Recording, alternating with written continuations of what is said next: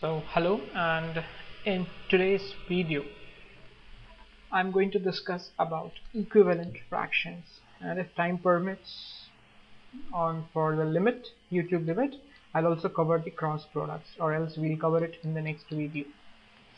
So now let us first try to understand equivalent fractions.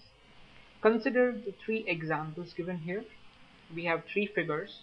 Now let us write down the fractions for each of these. So this is the first square in which we have divided into two parts, and we have to write down the fraction that is represented by the colored shape. Now, so first we write down the total parts. So we have 1 and 2. So the denominator is 2, and since one part is covered, this one with blue color, so we write this as 1. So the fraction that is represented by this figure is 1 by 2. Now this is the another figure, the same square, but it has been divided into 4 parts, and now we are supposed to write down the fraction represented by this. So we have 4 parts here, 1, 2, 3 and 4. So our denominator becomes 4, and the shaded parts are 2, so the numerator will be 2. So we are considering 2 parts out of 4 parts. Now this is the third figure in which we have divided the square into 6 equal parts, and the fraction represented by that would be denominator consists of the total parts, which is 1, 2, 3, 4, 5 and 6. So the denominator is 6 and the numerator is 1, 2 and 3, because 3 parts are shaded. Now we need to observe these examples very carefully. What happens if you superimpose or you stack figure 1 on figure 2 and 3? That is, all the three figures are stacked on top of each other. So what happens? What is the difference that you would see? What is the what happens to the shaded part? Is the shaded part different? It would be the same, because in all the three cases what happens is we have just shaded the half part of the square. The only thing that is different is the number of parts into which each of these figures are divided. So can I say that the shaded part is the same for these three figures?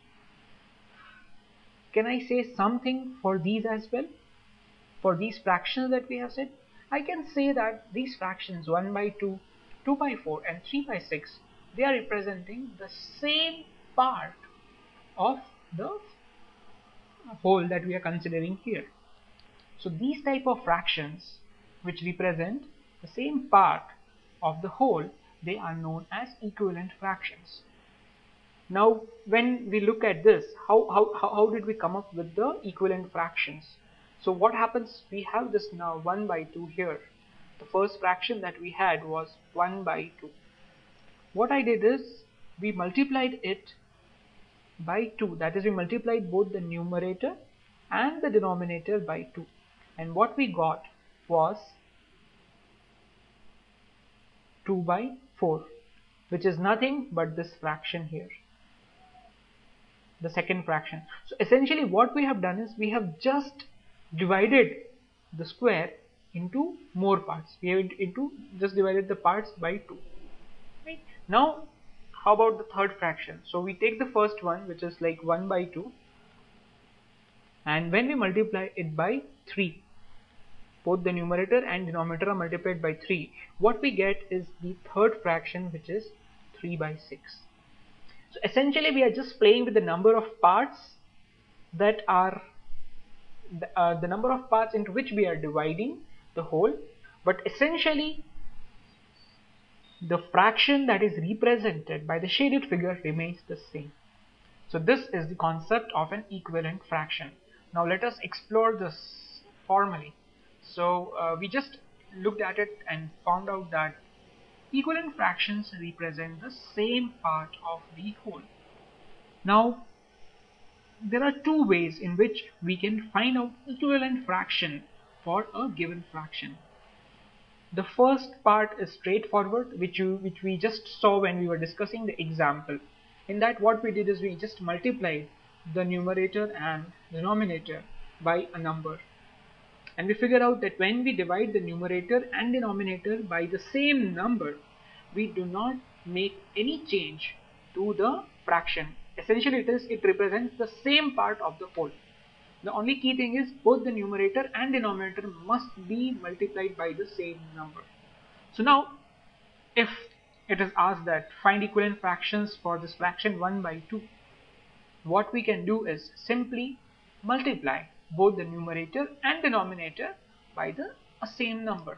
So for example, earlier the fraction that we considered was 1 by 2 and we found out 2. Now let us try another fractions. Let us say we have 1 by 2 and I am multiplying them by both the numerator and denominator by 4. So the equivalent fraction that I get is 4 by 8. I can find another fraction.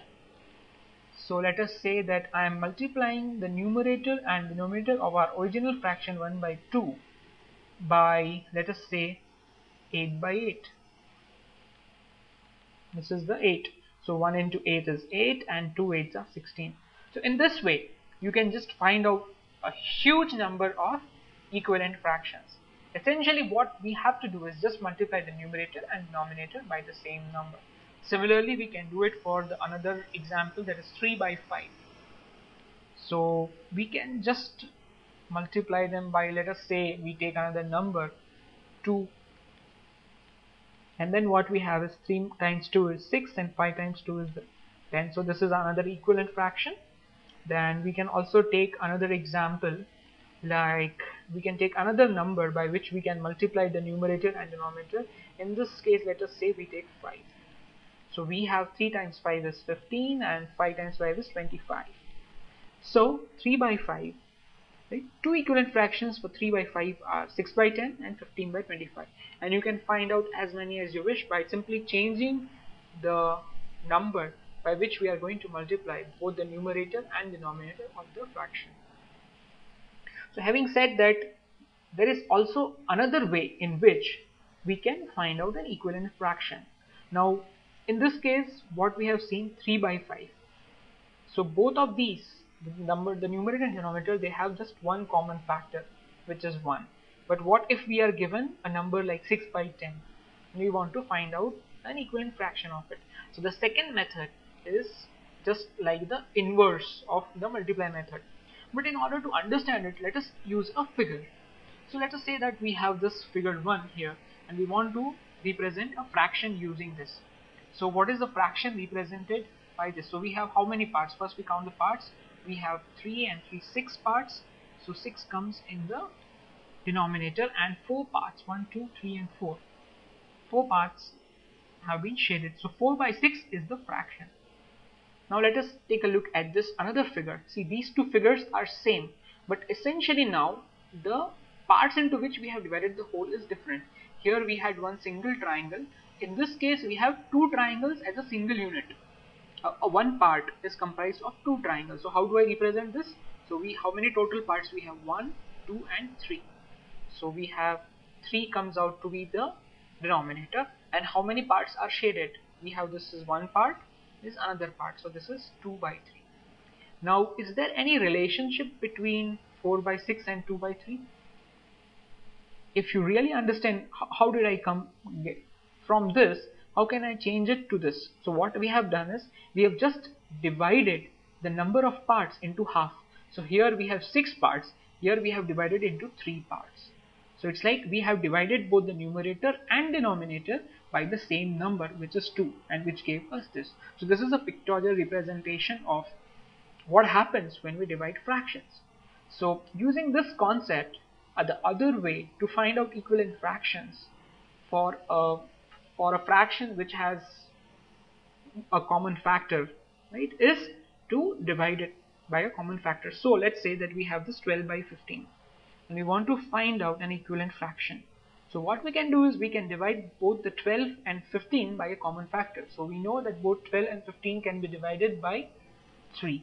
So when I divide 12 by 3, what we get is 4, and for 15 we have 5. So 4 by 5 is an equivalent fraction for 12 by 15. You can also multiply it. Of course you can multiply it by the same number, but this is another way in which we can use division to obtain an equivalent fraction. Now, having said that, let us quickly summarize what we learned about the equivalent fractions. So the equivalent fractions represent the same part of the whole, and the methods to find equivalent fractions is: first, we multiply the numerator and denominator by the same number. That is first method. And the second method is to divide the numerator and denominator by the same number. That is, this we use when we see that both the numerator and denominator have a common factor. And this one should be used when we observe that the numerator and denominator do not have any common factor except 1. So essentially, you should just remember MOD, which says multiply or divide. And using the test above, you can figure out whether you want to use multiplication or the division to find out the equivalent fractions.